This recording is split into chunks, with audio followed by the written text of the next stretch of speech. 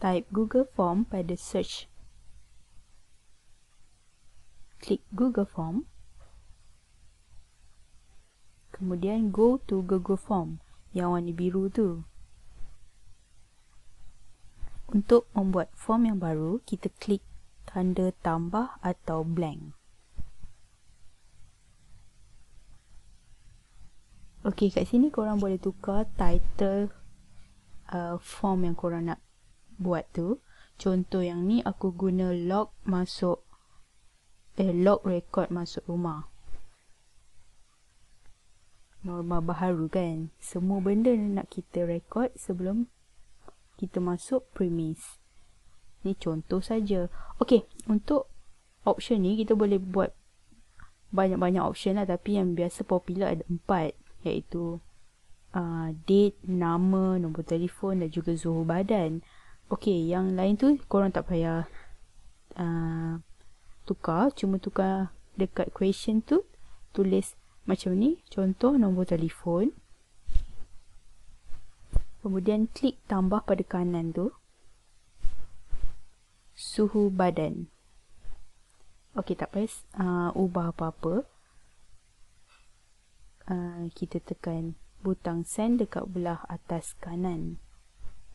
Okey, kat sini lah cara kita untuk linkkan form kita kepada email atau URL, dan juga kita boleh embed pada website kita. Okey, seterusnya kita generate QR code kita. Yang biasa aku gunakan adalah QR Monkey. QR Monkey ni adalah paling senang digunakan dan mudah difahami. Okey, kat sini aku pilih URL function.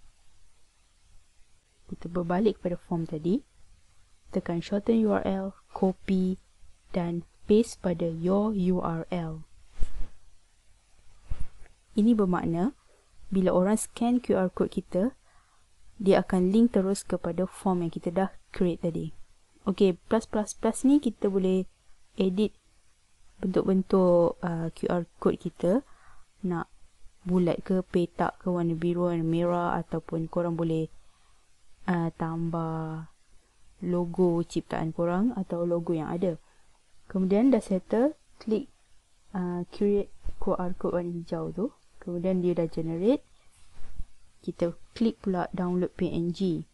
Bermakna kita akan dapat gambar QR code kita untuk kita gunakan kat mana yang kita suka nantilah, nak tampal kat mana kan. Contoh ini yang dah siap. Kemudian ambil handset dan boleh scan. Okay, macam mana pula kita nak tahu siapa yang dah respon pada QR code kita? Okay, kita buka balik Google Form macam langkah yang pertama tadi. Klik go to Google Form.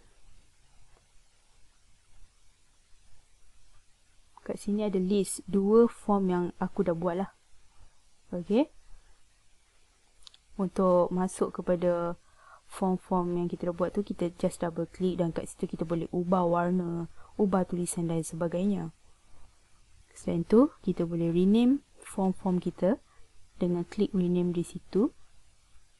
Atau kita boleh remove form yang kita tak suka ataupun yang tak nak kita guna lagi lah. Okay, kita back to macam mana kita nak tengok siapa yang dah respon daripada QR code kita. Okay, kita klik form tadi. Korang akan nampak di atas tu question dan response. Respon ada 2 kat situ Itu bermakna ada 2 orang dah scan QR code kita. Okey, pada tarikh 28 Mei, ada 2 orang iaitu Khatijah dan Katy Perry dah scan QR code anda. Okey, kat sini dua-dua temperature yang sama, iaitu 36.5. Dan suhu badan semua kita boleh tengok. Okey, untuk dot 3 ni, korang boleh print maklumat rekod yang dah ada tu dalam bentuk Excel, atau kita boleh print dalam bentuk PDF. Okey, just klik download.csv. Itu bermakna korang boleh print rekod korang dalam bentuk Excel untuk dihantar kepada jabatan atau sebagainya, bi-weekly ataupun monthly. Okey, kalau korang klik print all response ni, bermakna satu borang satu nama. Kalau kat situ ada 100 respon, akan ada 100 muka surat. Okey, itu agak membazir kan. So aku lebih prefer kepada download.csv. So kat situ kita boleh ubah Excel kita dengan lebih cantik mengikut report yang gaya report kita lah. Okey, untuk kita kembali kepada home, kita tekan butang purple tu, butang purple form. Kat situ kita boleh remove lah macam yang aku cakap tadi.